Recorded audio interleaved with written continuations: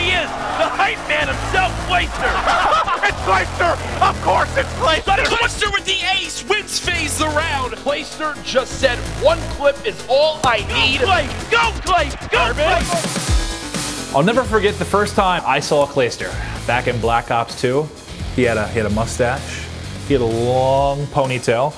He looked like, honestly, he just got back from Woodstock. It's a video game tournament. You've got some nerds, you've got some different hair colors, some interesting personalities, but Clayster looked like a straight hippie out of a film. It was wild to see.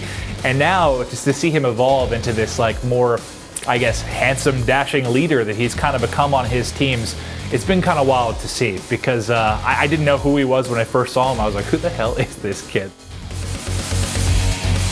Where do we begin with such a legend of the Call of Duty scene? I mean, you could trace his name back all the way to the early days of the Call of Duty 4 competitive scene. Even though he wasn't as big of a name back then, he was still around and competing with the best. If I had to choose one word to sum up Clayster's career, I would say fierce. I think in every event you've ever watched Clayster playing, he's gone at it with everything he has. He's always been a fierce competitor and nobody that you want to take lightly. You just can't doubt a guy like that.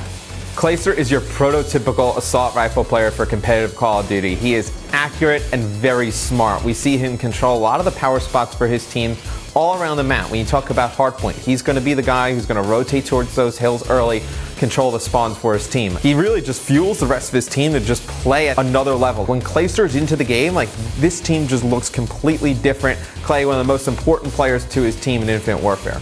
Even after all of his accolades, after everything he's won, he was a COD Champs MVP. This guy is still hungry.